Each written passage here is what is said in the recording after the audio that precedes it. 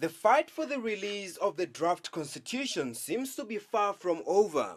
On the part of the campaign by the CSOs, they seem to have hit an uphill battle as President Michael Sata has told government leaders to ignore calls on the constitution, maintaining that Zambia has a constitution in place.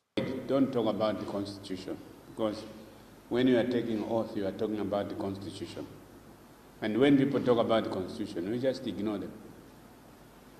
But what does this mean to the main stakeholders who own the Zambian constitution, the ordinary Zambian people? But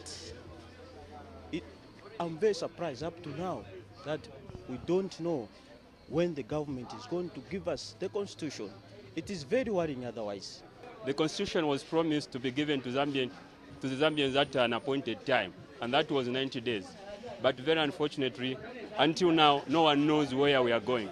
The statement by the president during Wednesday's swearing-in ceremony means that Zambians and other CSOs should find another strategy to resolve the impasse on the constitution-making process.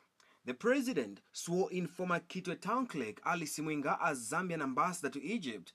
Others sworn in are Robert Kasezia and Pride Kabuso as policy analyst at Cabinet Office. Alexander Musogotwane, Muvi TV News in Lusaka.